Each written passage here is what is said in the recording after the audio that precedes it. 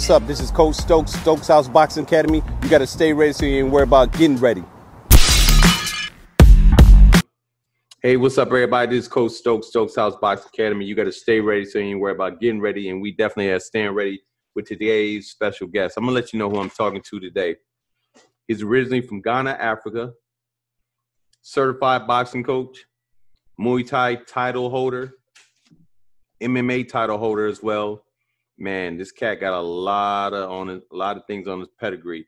He's a national kickboxing champion, a very recognized kickboxer from West Africa. He has his crew belt and certification from Thailand. Some of the people that you might know from the country of Ghana, great fighters: Azuma Nelson, Ike Corte, Joshua Klati, Clement Corte, who's the first person ever in the history of Ghana to bring back a medal, a silver medal in the Olympics.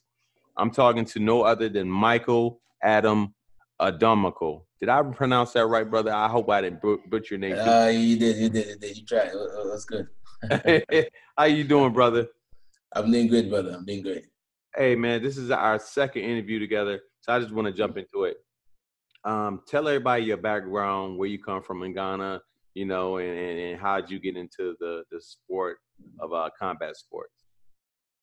All right, guys. So my brother Stokes has already introduced me as Michael Adomako, and as you already know, I'm from Ghana. So how did I get into boxing?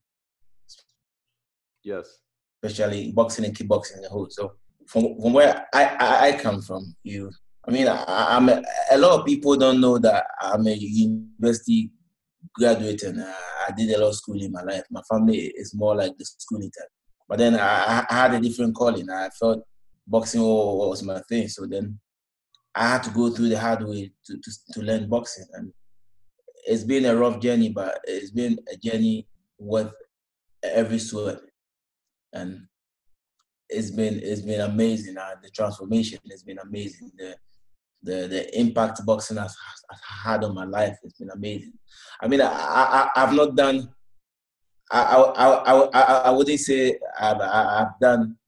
Boxing has helped me in a lot of ways, but I wouldn't say I can be compared to the likes of Joshua Clottey and Azuma Nelson. But then, from where boxing the benefits I've gained from boxing, it's overwhelming. It's mind-blowing. Mind-blowing. Man, you said one thing. You said that your family is more educated. They lean more towards education. And I can understand that because my family is the same way. So me boxing, it was like, okay, they thought it was just a phase I was going through. But then the more I got into it, the more I love boxing. And then, the more people I circulated myself around was within the boxing field or the fight field. So how was that? How does your family, I guess my word is, how does your family embrace the fight scene when it comes to boxing, Muay Thai? Are they on board now, or are they still against? Now they're on board now. I mean, now they realize that there's nothing we can actually do to just to pull him back to their own way of getting me back on the right track. You get it? So now they realize I'm making a career out of this, and I'm pretty sure they're proud of me because I mean I'm on your program, and your program is a renowned one, and I'm grateful. I'm really honored to be here. Brother, no problem, man. I want to talk about Ghana, Africa. They have they have a lot of champions that come out of there. When you look at the pedigree, I know you look at somebody. You got numerous amount of fighters that come out of there, man. Let's see. You got. I looked up world champions that came out of Ghana, man. It was so many and so many contenders. What made you lean towards Muay Thai and MMA, besides boxing? So apart from boxing, I have a background in taekwondo, which I have a red belt in taekwondo. So when I started doing boxing, I mean, I was pretty good at it. Uh-huh. So my coach who introduced me to boxing, he's one of the old coaches. He's trained a lot of world champions in my country. So he gave me a very good, strong foundation in boxing. Good. So then I realized, okay, if I thought about it, I'm like, if I move to Muay Thai, I'm going to have a lot of advantage because mostly the guys in Muay Thai, they focus only on the kicks and stuff. So since I know my boxing, and if I get into Muay Thai, it's going to be a good one. So I started doing Muay Thai in Ghana. Mm-hmm. The first few years was a little bit rough because Muay Thai is a little bit different from the normal karate and the taekwondo. Muay Thai is crazy. It's more ruthless. Yeah. And I see, and one funny thing about the Muay Thai in Ghana is you training with people like over 25 people getting to 30 people, right? Mm-hmm. And let's say half of them are your seniors, your seniors who you met there, right? Right. And then the coaches they come up with an idea. I mean, it's actually going to happen. They tell you there's a fight happening in Australia, and then we need 8 people to go. So from now up to the day of the fight, we're gonna spar. Whether you're a junior, whether you're a senior, you got to make sure you struggle to make the cut. So it was ruthless, man. It was like dog eat dog, huh? Is it like trust me. So all those stuff, it built us up. It built our confidence up. Sometimes you get home and you have you can't retrieve properly. Your jaw is been messed up. Somebody kicked you in the head and stuff. So all these stuff, it toughened us. And when I had an opportunity to travel to Thailand to do Muay Thai, it was amazing. I got to Thailand in my first fight. I knocked the guy out in the second round. I mean, the guy I fought with had over, you know Thailand. The guy had over 100 fights. And I just got into the Muay Thai scene not too long ago. I've done a couple of fights, maybe 7, 8. So when I got to Thailand, they were like, yo, this is your fight. You're fighting this weekend. I got there, got in the ring.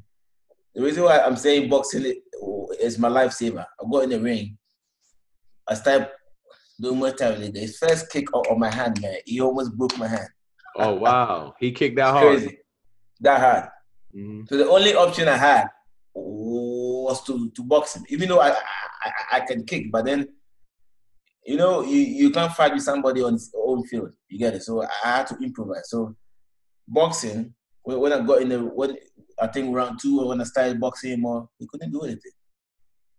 And then I realized, boxing actually it was my way, my breakthrough. It was like my thing. So from that day, I started focusing more on boxing, and it's been really, really good. Let's go back, talk about your upbringing, where you came from in Ghana. Ghana is a place where, you have a lot of history, you have a lot of pride, you guys come strong. How difficult is it to get out of Ghana? How difficult, how hard is it? I mean, especially being a fighter.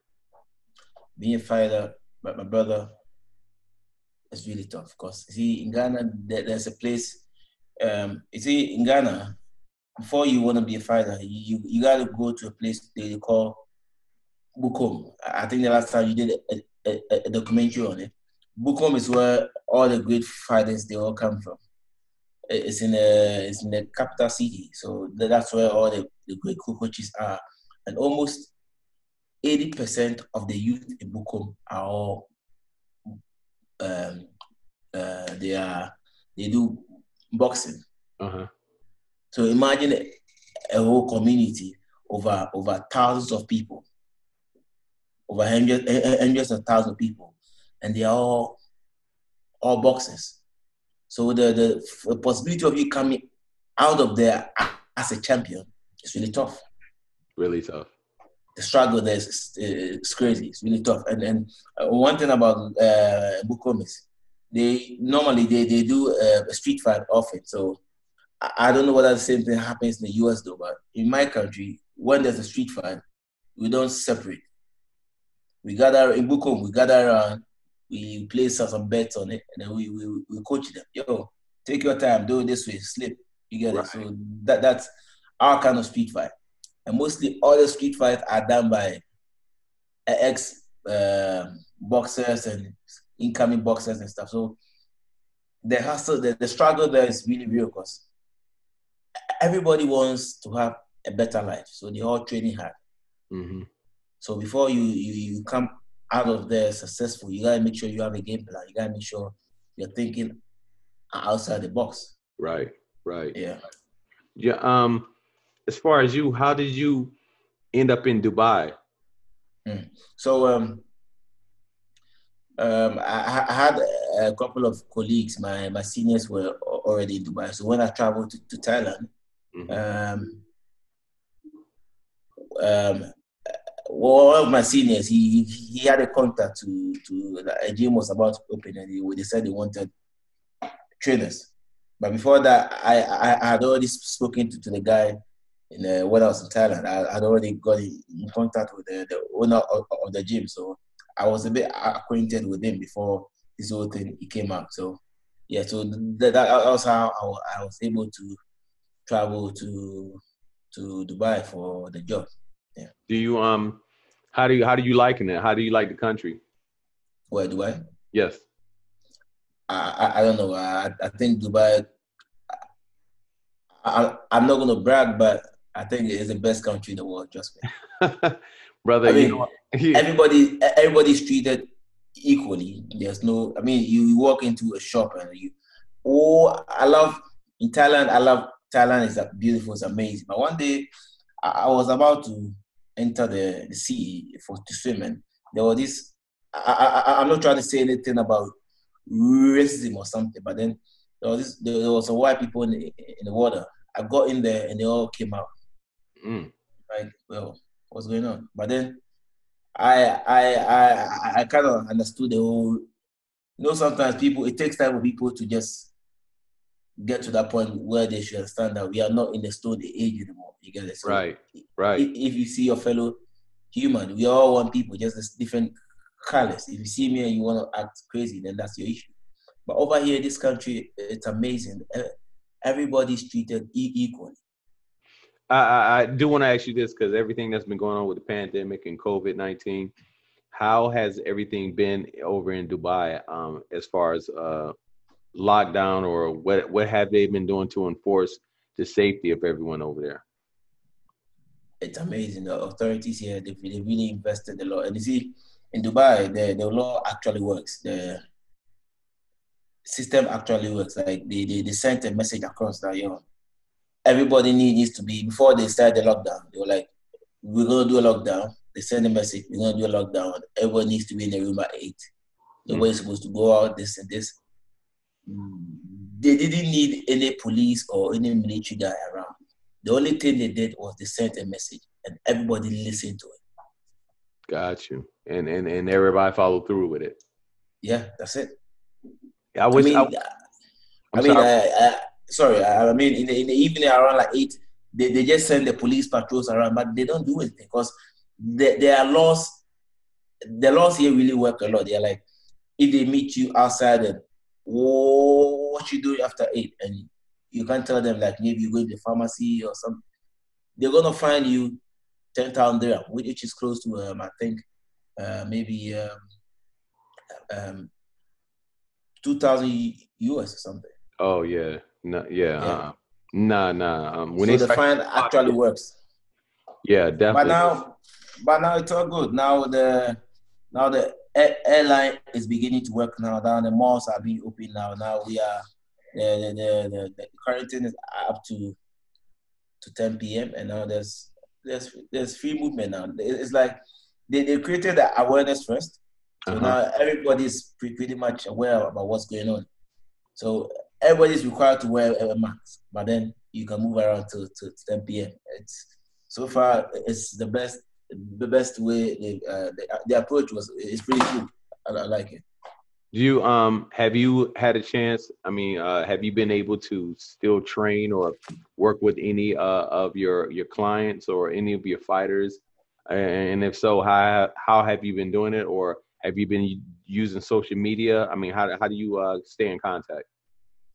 Well, I think what happened. I think the benefits I've had from the COVID-19 issues, it has helped me to adapt to new ways of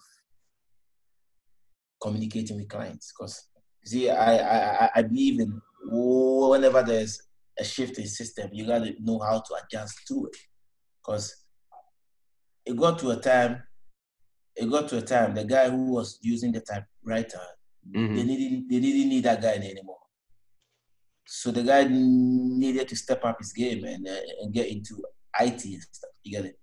I feel eventually things will change, but with respect to the client business and stuff, it's a bit slow because people are. I mean, I feel we all gonna get back to our normal lives sooner or later, but people are not too used to the online stuff too much because trading someone online and one-on-one is pretty different. You got to know your game plan. You need to know your timing properly. You got to make sure the connection is good and everything. So yeah, so far so good.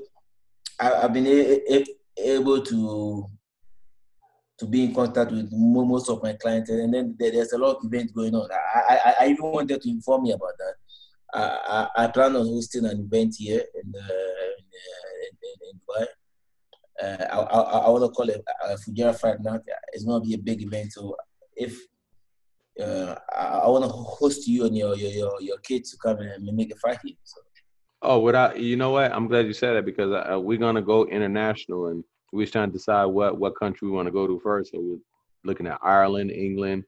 We would love to come to Dubai and come to your house, man, and train. I mean, and do what you do. I want to know this. How how how has it been when it comes to you training? I mean, has it been hard for you to train, or you get up and do your own thing? I mean, what do you do? What does your day look like when it comes to you working out? Well, when the pandemic started, it was a little bit awkward because normally I'm used to going out in the morning, going for a run, and coming back, skipping the gym and working out. But now they're like, okay, nobody should go out. So I developed an old habit where I do 500 push-ups every day with squats. 500 push-ups, squats, burpee. I do that as a workout every day in my room. So, and then I skip 1,000 skips every day. I don't consider that to be to be my workout. I see it to be like a daily routine. Your maintenance. My maintenance, a daily routine. I have some couple of weights here, but I see that particular workout to be like a daily routine. But now, since things have eased up a little bit, I train with a couple of guys in the morning. We go to the mountains. We run the mountain a little bit to keep fit. We do some pad work and stuff. Yeah. So you did your 500 push-ups already today? Yeah. You already did it? How long did it take you to do them? Well, 500 push-ups. So what happens is that I time myself. I try to do 100 push-ups in 2 minutes. Okay. So 100 push-ups in 2 minutes, and I rest for a minute, then 100 push-ups a day again. So it should be less than 15 minutes. Really? No, 15 minutes straight. Less than that. So it's 2 minutes, 100 push-ups, and then you rest for 1 minute. Okay. And then you go 100 push-ups again. So in between, maybe like the third, fourth round, you realize you can't really do 100 push-ups. You're gonna do like maybe the 80. So the rest of the other 2 minutes, it covers up. So approximately 15 minutes, you should be good. I'm gonna try that. I'm serious. I'm gonna try that because I've gotten back into my push-up game, and that's probably the best workout that you can do because it's your own body weight, and that's all you need to do. I mean, you don't need to lift heavy weights, it's your own body weight. So I'm gonna definitely try that. You said within 12 minutes? Yeah, 15 minutes. 15, okay. minutes. So try and set a timer for it. So 2 minutes of as many reps as you can in 2 minutes, and then you rest for a minute, and then you go again. Got you. I want to ask you this. I got a question for you. Who is your favorite boxer from Ghana? Favorite boxer from Ghana? Undoubtedly, the legend Azuma Nelson. Yeah. The legend Azuma Nelson. I mean, I like the new ones. I like the ones who came after him, I Corte and I Corte, the guy fought with Oscar De La Hoya, and then Joshua Crote and King Kong, Joseph Agbeko and all those guys. Isaac Dogbo. Dogbo, they're amazing. He is top notch. They're amazing. But see, one thing I feel, I mean, I'm not trying to judge them, but then one thing I feel they lack. One thing that Azuma had that they didn't have was the die-hard spirit. The spirit of we ain't got nothing to rely on. We get in the ring, it's either you kill us or something. It's either you kill us or the doctor just says, yo, you're not gonna fight again. You get it? And Azuma had that kind of spirit. He's like, yo, this is the only thing I'm doing for my life. So I'm gonna put in my all. Have you ever met Azuma Nelson ever? Yes, I have. He's one of the most humble person I've ever met. He's just amazing. For him to have that kind of pedigree, for him to have that kind of recognition by the BBC and all those, the Hall of Fame and everything. Yeah. You meet him and he's down to earth. Down to earth. Yeah. I hear great things about him. I hear he's like a king over there. It's crazy. Yeah, I mean, he carried the country on his back for so many years, man. He did so many years. Great things. I want to ask you this. I'm going to give you 3 people, and you got to choose which one you would like to bring back to life. All right. So we got Tupac. We got Malcolm X. Interesting. Malcolm X. And then the third one is going to be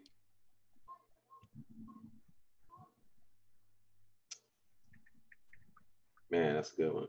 Third one is going to be Nipsey Hussle.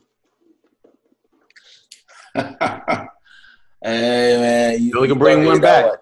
You can bring one back. So it's Tupac, Malcolm X, Nipsey Hussle.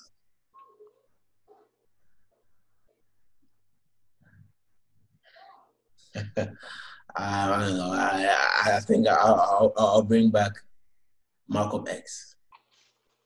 Okay. Malcolm X, preferably, because I feel Tupac he's a legend, but he's a legend on the West Side. You get it? The West Side, and when you bring Tupac back, then what happens to Biggie and his squad? You get it? So, but Malcolm X was for everyone.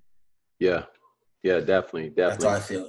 No disrespect to Tupac. Tupac is a legend, but then Malcolm X, Malcolm X inspired the movement. He's part of the people who inspired the whole movement of Nipsey Hussle and everyone. So. Yeah, definitely. I also want to ask you this: you going down a steep slope on a bus, 100 miles per hour, going down a steep slope. Yeah. Where are you sitting at? Are you sitting in the front of the bus, the middle of the bus, or the back of the bus?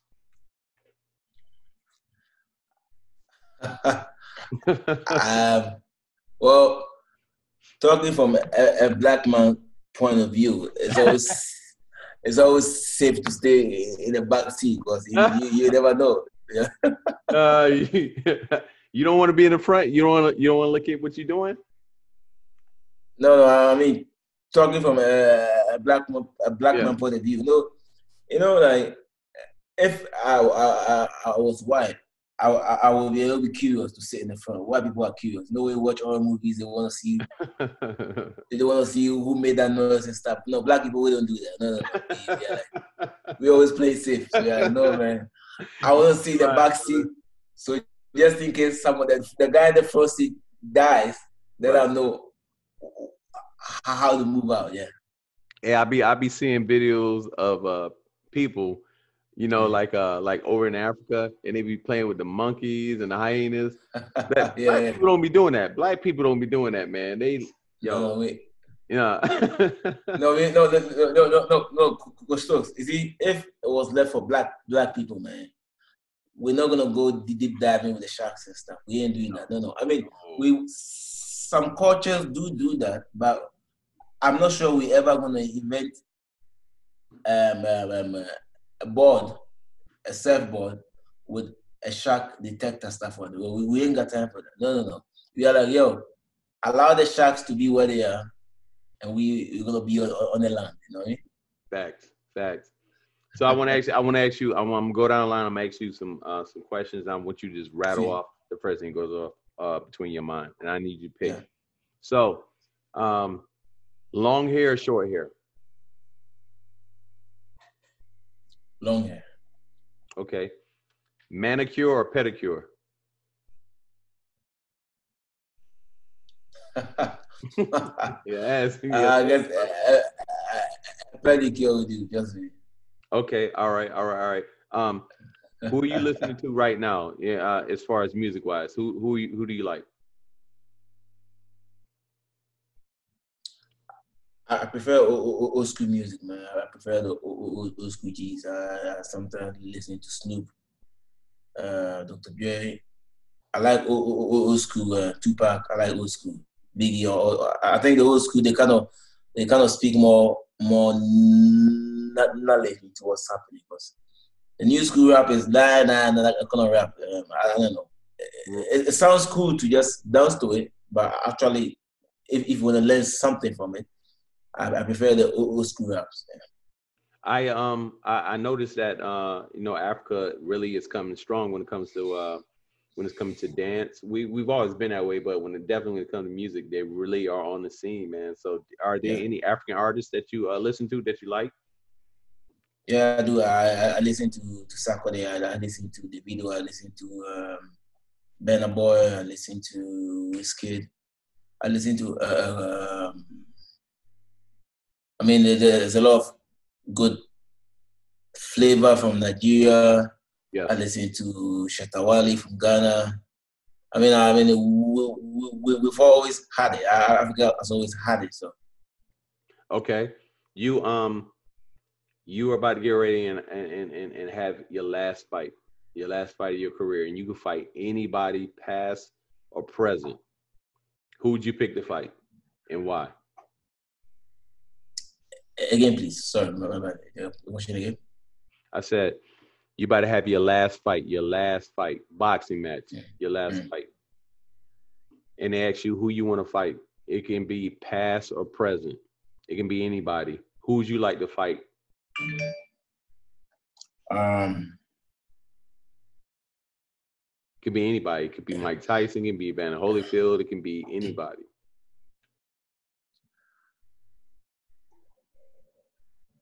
Wait,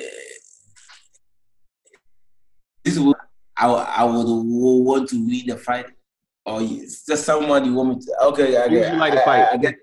Who would you like to fight? I mean, whether it was past, present, anybody that you would like to fight, that you would like to get in there, just to say, like for me, I would have loved to get in there with I don't know. I would love to get in there with Pernell Whitaker just to see how it would have been. You know, or if I was heavier, Mike Tyson or Evander Holyfield. What about you? I think I love to be in there with Mike Tyson, like, just to watch how he moves around. Mike Tyson and the legend himself, Ali. So Muhammad Ali. Yeah. Mike, have you seen Mike lately? He's looking good, huh? He's looking good. I hear that he posted a story on his on his Instagram that he has a fight coming up. Really? Wow. Yeah. A charity fight, Yeah. I hear. I hear it's a charity match. Yeah, charity fight. Yeah. You know, I think But tell me, what do you think about it? You think he's fitting up to come back? I I mean, think age does play a lot of factor. But we had a coach meeting here, and a fellow coach was asking me, like, "Yo, what do I think?" I'm like, "Yo, he's 53 years old, and you gotta understand that hitting pads. yeah. If you've done boxing a lot and you know more about boxing, you have a lot of knowledge about boxing. It's not just like when you make this kind of boxing, but a lot of knowledge about boxing. Hitting pads and fighting in the ring is two different things. Without a doubt. Yes. Without a doubt. So he may hit pads correctly, but then a 53-year-old in the ring, I don't know. But hopefully he still might. That's it. You know what? The key word is charity. So that means like not personal, not going out and try to kill each other. I mean, just putting on a good show. So it depends on who they get. Yeah. I heard Shannon Briggs say that he would like to do a tag team boxing match with Mike Tyson. Him and Mike Tyson against Klitschko and it was somebody else. It was Klitschko and somebody else. Klitschko and Evander Holyfield, I think. Holyfield or Lennox Lewis, one of those guys. But hey, I think with the climate and what's going on, they would pay for it. They definitely would. People would pay for it. Of course, man. I mean, if I'm even close by, I'll pay to watch it. But Yeah. you know, sometimes one funny thing about boxing is you never know. Sometimes you are like, well, it's a charity match, and then you get in there and you get punched in the face. You're like, yo, man, I got you punched back, and it tells you something else. That's definitely right. That's definitely right, brother. Well, hey, I want to before we get off, I want to go ahead and ask you, what do you have coming up? You know, you got anything planned? Well, what do you have coming up for this next year? I know you're coaching. Do you have any fights, any expected fights that you want to go into? You know, and let the people know. So yeah, I have an event coming up in Dubai, a very big event, and I want to make it official now, or I want to make it official on your page because I've not really had the opportunity to make it official on any social media platform, which I want to make you part of that event, which I want to bring your family over to participate in that event. I want to make Oh yeah. I want to make an event where I'm going to call it UAE versus the world. Okay. So fighters in UAE versus fighters over the world. So it's going to be fighters from Africa, US, England, everywhere. Brother, you invite me, we will be there. We'll get our Definitely. passports ready. Well, I would love to come. You're going to love it. You're going to love it. So apart from that, then I have a couple of events we plan on doing too, a couple of boxing events, because now there's a lot of potential in the UAE, but UAE, even though they like sports and everything, they are getting used to the whole idea of sports, as in terms of the violence part of it. I mean, it's not violent, though, but is it in the US, from where in the US or Africa, people can actually fight on the street, you know what I mean? Yeah. But over here in the UAE, nobody fights. Yeah.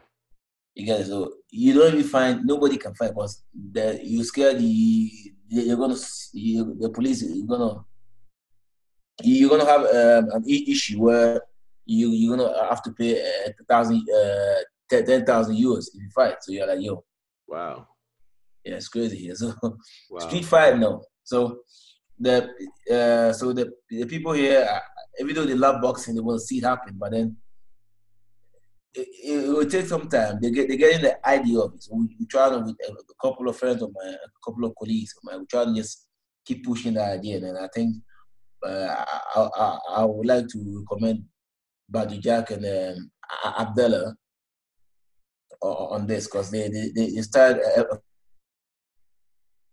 function, and which is making waves. It's pretty pretty good because they try to introduce world class boxing in Dubai, and it's really good. What, Adam? Before we get off and before we conclude, can you let everybody know how they can follow you on social media, how they can contact you if they would like to? All right, guys. So my Instagram handle is Nana Nana. Sorry, let me start again. My Instagram handle is Nana Nana _K_Cage KAGE. And you don't have to worry about it. I'm going to put everything down at the bottom so you can check it out. But you heard that, Nana _Cage. If you want to follow me, my Instagram is Coach S Stokes. No, that's my YouTube. My Instagram is Stokes _boxing. STOKES _boxing BOXING. Thank you for tuning in. This is Coach Stokes with my man Adam. I'm gonna talk to you next time. Peace, and we out. Peace, guys.